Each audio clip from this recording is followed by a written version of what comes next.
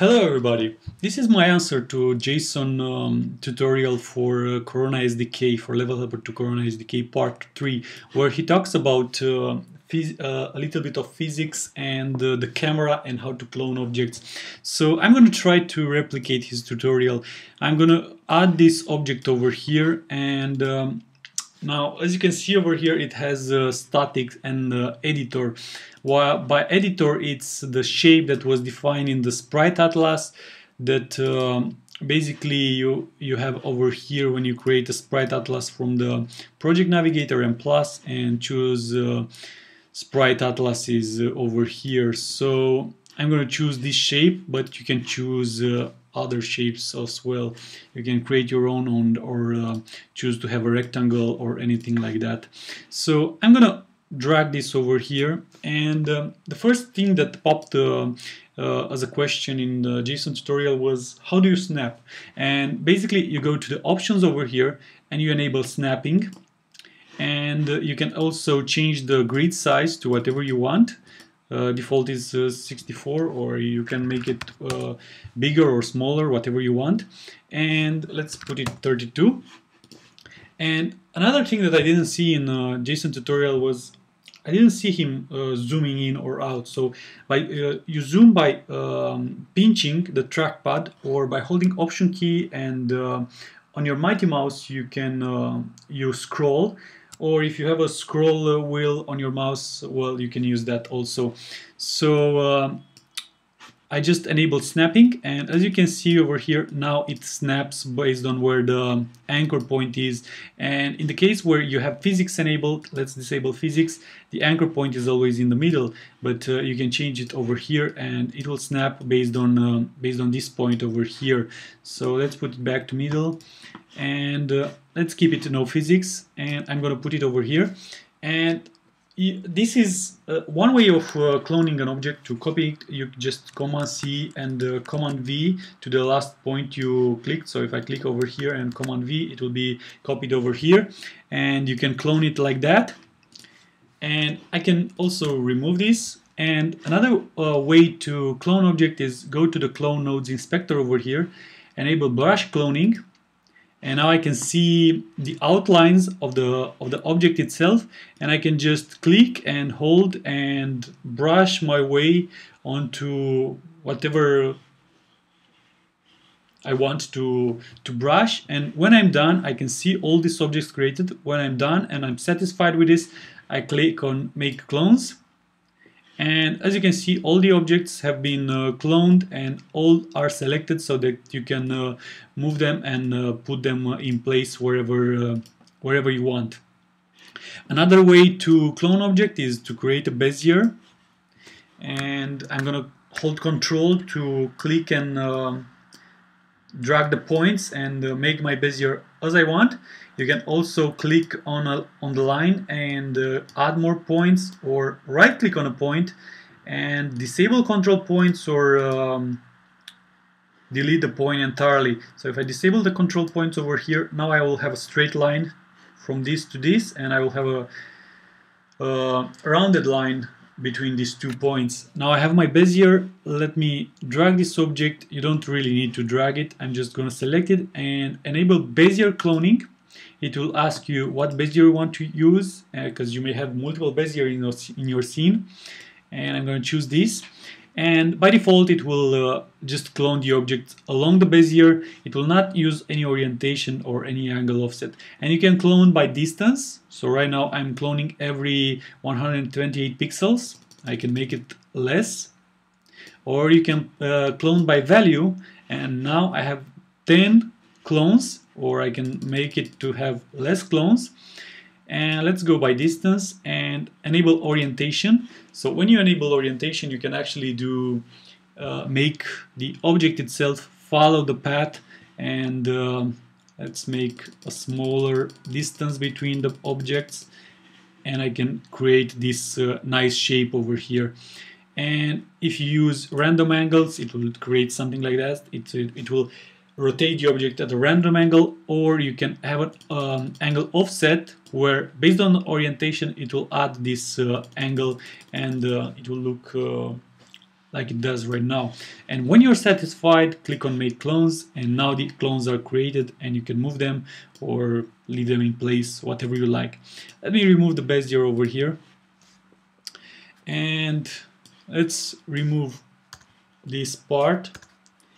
And now let me add this car tire over here because I want to demonstrate a camera. So if I go in preview right now, I don't have any shape on these objects. Now Jason actually repeated the tutorial because he didn't have, on the first object, he didn't have a shape. So basically he removed everything and recreated the scene. Now you don't have to actually do that. You just select all the objects, go to the physics inspector or whatever inspector you want, whatever value you want to modify, and whatever value you modify, it will be modified on all the objects that are in the current selection. So I'm going to choose static, and I can choose to have the editor, the shape that was created in the Sprite Atlas editor, or I can choose to have a rectangle. And now if I go to simulate mode, I can actually see the shapes and the tire also simulating. Now let's create let's go to the scene navigator and create the camera. And you can place the camera wherever you like. Let's go to the camera inspector. Now the camera is not active, so if I go to preview mode, I will still see this area over here, the active device.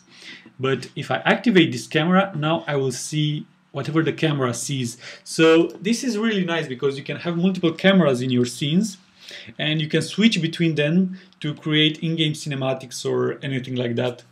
If you want to pay attention to the user to another area of your level, you can just switch to that camera through the code, and the player itself will see another area of your game. So I activated the camera in preview mode. I see what the camera is seeing. As you can see over here, it cuts this around. I don't see the bottom part over here, as you can see, and let's actually change the background color so that we can actually don't have white on white. So I'm gonna go to options and I'm gonna choose this color. Now if I go to preview, now I can see exactly what my area, what my device will look like. So let's follow the object. I'm going to choose this and let's follow the car tire. And what Jason didn't understand is why is the camera jumping over here. Now you need to understand the important area width and height. So this part over here is the important area. I can make it bigger or smaller, whatever I want. And what this does is, imagine that you have a player that walks from left to right. If I'm walking from left to right, I want the camera to follow the player and also keep it so that it keeps it in the important area. So I don't want the player to always be in the middle, but if you really want that, you can also do that. You can put 0 and 0 over here, and now when you move the player, it will always be in the center. But you want to gradually move the player to be in the area of view. So if the player is moving from left to right, the camera will gradually follow it and keep it over here, and if it's moving to the other direction, will gradually move and keep it over there, and so in the when it goes up and down and so on. And you can also keep it in the middle if that's what you want. If you lock the X, then when you move left and right, it will not move, but if you move right and up and down, it will move. And if you lock the Y, then it will be the other way around. You don't move up and down, but you move left and right.